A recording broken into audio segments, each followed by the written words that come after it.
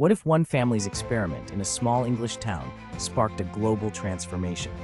In the early 1700s, Abraham Darby, a Quaker ironmaster in Coalbrookdale, faced a pressing challenge. Traditional charcoal was scarce, costly, and limited iron production. Seeking a solution, Darby took a bold step. He used coke, a purified form of coal, instead of charcoal to smelt iron. In 1709, his blast furnace roared to life, producing high-quality iron at a fraction of the previous cost. This breakthrough didn't just make iron cheaper, it made it possible to build bigger machines, stronger bridges, and more powerful engines, fueling rapid technological progress.